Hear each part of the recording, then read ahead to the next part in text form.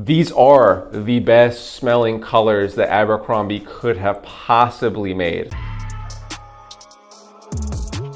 Hey, what's up guys, it's Josh here. Today I wanted to do kind of like a vintage classic review on this 1892 red and this Abercrombie & Fitch 1892 yellow. Now, these were created during the famous Mike Jeffries era. Now, if you're not familiar with Abercrombie & Fitch, most of the people who like Abercrombie & Fitch liked things during the Mike Jeffries era. He left around 2014. These were created, I believe, in 2011. And most of the time, Abercrombie, they don't release a lot of different stuff at once, especially with fragrances. You know, they'll release one and that's kind of it. They'll try to make like a few really good fragrances with their own kind of DNAs. These, I don't know if they were trying to take over the colored game, like, you know, like the Polos or the Lacrosse, any of these other companies that do the colored kind of smells.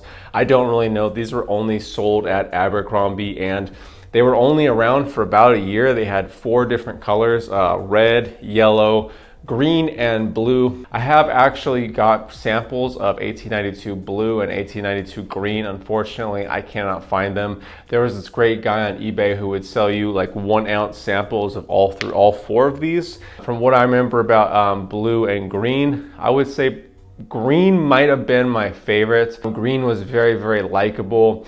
Same with blue. Blue was very, very likable. It actually wasn't called blue, it was called 1892 Cobalt. What you would expect from an Abercrombie blue style fragrance, I actually think of all the fragrances that the 1892 Cobalt is probably the most similar to fragrances that we've smelled nowadays. So online they say that red has notes of bergamot, ivy, sage, and sandalwood. To me, what I smell with this red is a very similar style red to something like the Polo reds, but 100% its own style smell, 100% its own style DNA. The Polo reds were a little bit clubby, a little bit sweet, or actually very sweet. This one is a little bit more complex and a little more Abercrombie. I smell definitely cranberry. Now, cranberry is what gives it its red smell. I do think that Polo red and stuff, they use like cranberry and coffee to give that red style smell. So I definitely smell cranberry. It's definitely creamy. It almost reminds me a little bit of Black XS, where it was kind of like red, spicy, and creamy at the same time. There is a slight creamy element. And then also, I'm actually not a big fan of peach, but I actually smell peach in the top notes. If you've ever smelled a fragrance that it doesn't smell lemony or citrusy, but it has like a lemon in the top note, a great example is the Original Fierce. The Original Fierce isn't a lemon fragrance. However, if you smell the classic vintage Fierces, it has a little bit of lemon in the top to kind of balance it out. This one actually has a little bit of, in my opinion, peach on the top. It's either like peach or apricot. It's very, very different, and usually for some reason I don't really like peach, but I do like it in here. And then it is also soapy and spicy. Soapy in a good way. This reminds me of just a 100% Abercrombie style guy, somebody who's really young, really fit, really clean cut, wearing a polo shirt, especially a red polo shirt. It's soapy in all the good ways. Yellow might be the most unique Abercrombie & Fitch fragrance that I've ever smelled. It is extremely hard to pin down. I've even seen somebody on Fragrantica, there's not that many people who have reviewed these, but I have seen somebody on Fragrantica saying that they've smelled this a bunch of times and they really just can't pin it down, and I 100% agree. I do think that because it is harder to pin down, it technically would be synthetic, but this fragrance is so likable, and I would almost challenge anybody in the fragrance community to pick a bottle of this up. I think this one's about $40 online new, which is unbelievable. I highly recommend picking one of these up if you're interested, just because this has been discontinued for 10 years and it's $40 to $45 online new, which is insane. If you want to get this one new, I think this is about $90. I'd almost challenge anybody to get this and tell me what you think about it, because I just absolutely cannot pin down what this fragrance smells like. Online, I think that they say this has like a cypress kind of a smell to it. I do smell something that could be interpreted as cypress, but the main note that I get with this is melon,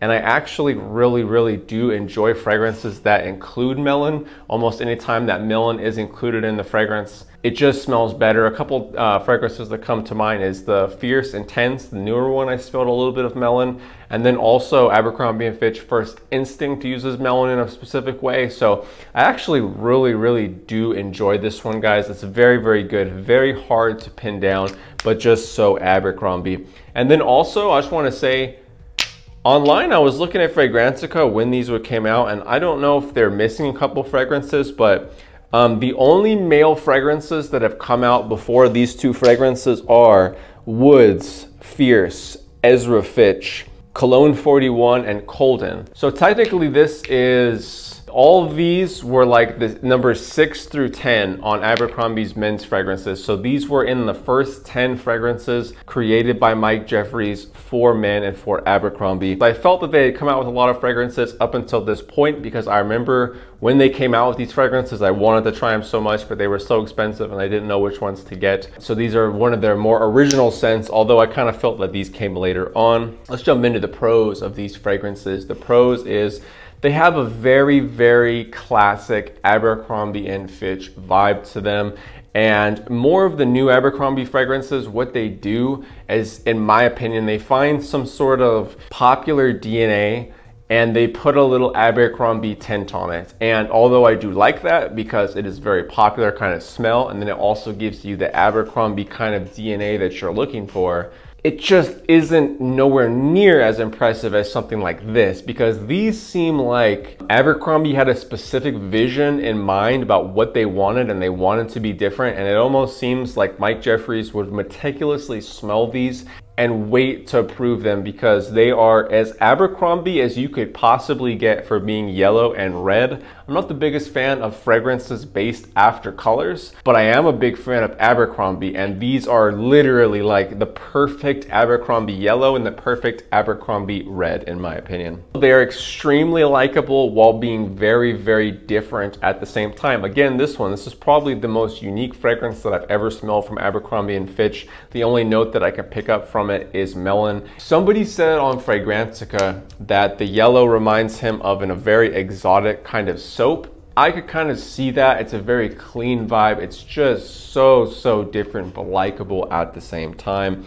I gotta say that I really appreciate for how outside the box these are, but how likable they are at the same time. The cons is the projection. Now, I do not know if these were stored properly. These are 10-year-old fragrances, so if these have been sitting in someone's garage in the heat, I don't know. This one is definitely a lot lighter projection than the red. The red I actually bought used. I forget how much came with it when I first bought it, but I think it was about halfway. The yellow I've had the entire time, so I've actually sprayed all of that. But it also seems like this one wasn't stored as well as this one. It's hard to describe. The red is definitely more full, but there's just something about it to where I feel like it's been in the sun, or I feel like it's not as strong as it would be right outside the box. But again, I bought the red used. I'm kind of on the fence of whether I like or dislike these fragrances, because I love what Abercrombie does, especially the classic Abercrombie & Fitch fragrances. These were created under that. I do think that they are around as good as some of the best Abercrombie & Fitch fragrances as you could get. But at the same time, it was just kind of weird when Abercrombie has 5 men's fragrances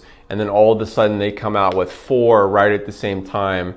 And I kind of think that people didn't even know how to take that. Well, I've talked to people who have purchased these back in the day, and I've had people actually say that they thought it was one smell and it just came in different colors. People who buy Abercrombie, I don't really think of them as buying like tons and tons of fragrances. If they made one single release, it probably would have been maybe better than these. But at the same time, I really do enjoy these, and it would be nice to see them pop in, you know, like the Legacy collection with Abercrombie. It would be nice to see those popped in. It would be nice to get some access to these. I do think something like Woods or like Fierce or like Colden is a little bit more well-rounded. And if you could think of the best fragrances ever, they don't usually have a color next to them. Like Baccarat Rouge 540, it's not called like Cloud or See-Through. You know, Dior Sauvage isn't called Orange. You know, Fierce isn't called like Platinum, whatever, you know what I mean? So most of the time, I like a fragrance that has its own character, not just red, blue, you know what I mean? But at the same time, that being said, I know I'm kind of contradicting myself. These are the best smelling colors that Abercrombie could have possibly made. And I do like the time period that they were created because, you know, the closer that Mike Jeffries got to being out, I do think that it was already going downhill a little bit by then. So this was 2011, so good. I would give both of them the smell rating of an 8 to an 8.5. I do think they are very, very good. And just because they are that unique and they do a lot of extra stuff that I haven't really smelled before, I'm kind of on the fence between an 8 and an 8.5. They are very good. Likability, I would go with yellow is probably a 9 and red probably an 8.5. Abercrombie is extremely likable, but there's just something I think a little bit more easy to like on this one. This one is a lot lighter as well, so I do think that lighter scents usually are a little bit easier to like, although I do think this is fantastic, and anybody who likes red style fragrances or wears a lot of red will greatly enjoy this. And it's actually sad that we can't see this compared against the other reds in the fragrance game, because I actually really do like this. Abercrombie is my kind of style, and I would probably prefer this to the other reds. And then longevity and projection, again, these are 10-year-old fragrances that maybe were not stored correctly. So red, I would give longevity and projection of about a 6.5. Now again, I do feel like the normal version of this that was kept up in a good condition, I don't know if this was kept in a bad condition, but I feel like if this red was kept in a good condition, it might bump up to about a 7 to a 7.5 because it is more full, and I kind of have a feeling that it got weaker somehow. And then yellow, I'm gonna have to be honest, I'm gonna have to give this one a 5. And I don't know if this is the kind of smell that it is, or if it has been, you know, sitting in a garage for a couple of years. But yellow is very light, extremely light. Yellow it's such a weird fragrance because I don't really know any other colors of yellow. I don't know anybody who, oh, I want to wear yellow. Yellow is my favorite color, or, you know, I want a yellow fragrance. Usually when it goes to colors of fragrances, it's black, blue, or yellow. Abercrombie came out with the blue as in Cobalt. And I don't know if you know classic Abercrombie & Fitch, but I do. And classic Abercrombie & Fitch, they would not wear any black at all. So that makes sense why there isn't an A&F black. Anyways, guys, this whole collection is very good. If I end up getting the blue and the green and samples again, I will test them again. But let me know what you thought of these fragrances. I really like the idea of these. I almost would have been interested to see if Abercrombie would sell these in a group. Like if you bought a whole yellow set, you get the yellow, or you bought a whole red set, you get the red, or they were to have these in like 1 ounce bottles and say for like $100, you get a 1 ounce of each one. I just think that the way that Abercrombie sells and markets, it was difficult for them to maximize all 4 of these fragrances, but I just absolutely enjoyed this blast from the past. So anyways, guys, thank you guys so much for watching the video. Thank you guys so much. You guys are the best. Let me know what Abercrombie fragrances I should review next. Let me know what fragrances you want me to review next. And let me know if you've tried A&F 1892, the colors, because I'm actually really enjoying this blast from the past. But anyways, guys, thank you guys so much for watching the video, guys. You guys are the best. We're on the road to 50,000 subscribers, and I couldn't do it without any of you guys' help. I'm having a great day out here. Hopefully having a great day at home. See you all in the next video. Peace.